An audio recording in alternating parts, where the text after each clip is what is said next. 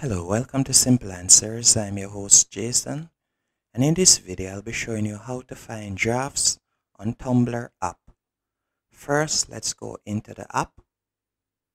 Once you're in the app, you're going to tap on your profile icon in the bottom right hand corner.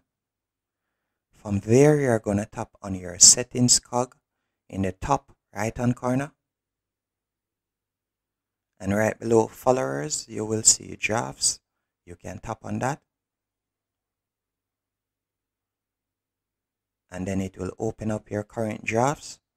And you can choose if you would like to post it or not, or you can tap on the pencil if you would like to edit it, or if you would like to delete the draft, you'll simply tap on the rubbish bin icon right there, and that will delete the draft. So for instance, I want to edit it, I would tap on the pencil, and you can see that the draft is open right here, and you can add whatever you would like. Then you'll tap on save in the top right hand corner. And that's it.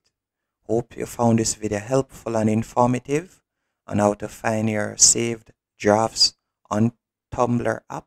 And thank you for watching.